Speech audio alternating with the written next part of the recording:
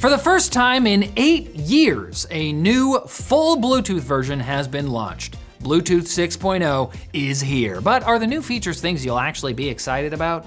That might depend on you.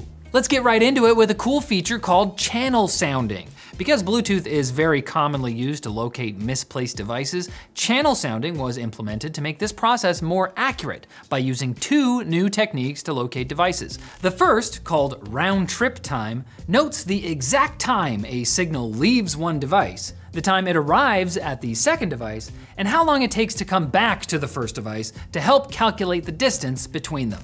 The second technique is called PBR, and no, I'm not talking about the greatest beer to ever grace this fine land. PBR stands for phase-based ranging, which measures the difference in the phase of the wave that travels between the 2 devices.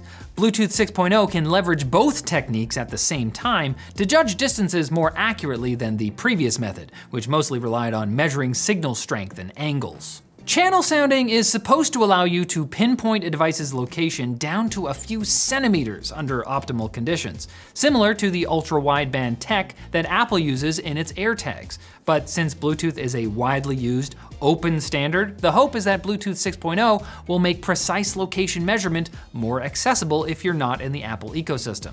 Channel sounding's better distance sensitivity also has implications for physical security, as it can be used to ensure that things like Bluetooth-operated smart locks can only be operated by someone who's both authorized and in close proximity to the lock, and not by some sneaky boy in a different room. But if you're the type of person that, just never loses anything, there are other Bluetooth 6 features you might care about, which we'll tell you about right after we thank the sponsor of this video, iFixit. Their new FixHub Power series aims to change the way you think about soldering.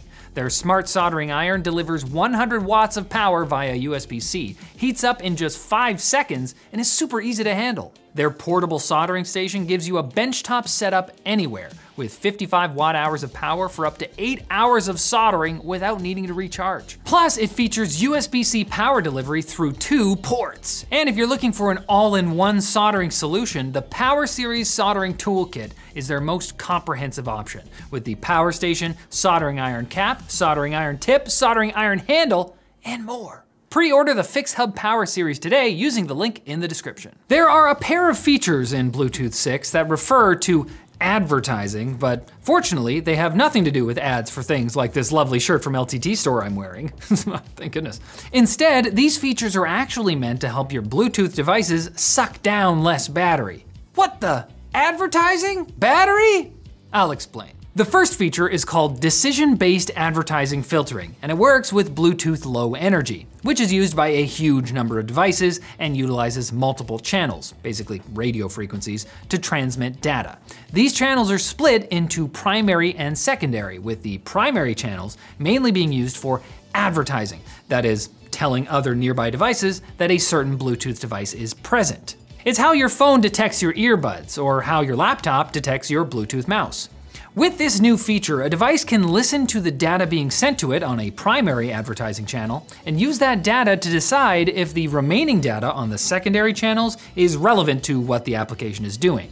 This means that your device won't waste battery on scanning for and processing extraneous transmissions. For example, imagine a music app trying to listen for music signals. If it hears an advertising packet from a fitness tracker on the primary channel, it knows it can ignore the data on the secondary channel so it doesn't waste energy processing your new personal best clean and jerk. That's a fitness thing, Glenn. The other advertising feature is called monitoring advertisers, and it's a bit more straightforward. Bluetooth devices often cannot know if a saved device they want to connect to is within a close enough range. This means that a device can waste a lot of energy searching for the gadget it's trying to connect to, even if it's well out of range, like if you leave your Bluetooth speaker at home. This is where monitoring advertisers comes in. The device instead tracks when a device moves out of range, so the host device will stop trying to connect to it. Once the device moves back into range, like when you get home, the host will know that too, so it can automatically reconnect.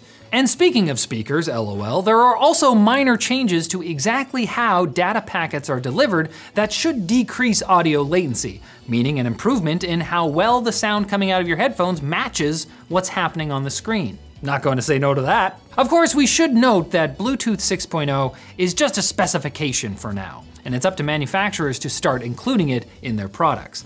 While we do expect this will happen, there have actually been cases in the past where a technology failed partly because no one made anything for it, which is exactly what happened to wireless USB. So if you want to learn more about why that failed, go watch this video next. It's fascinating.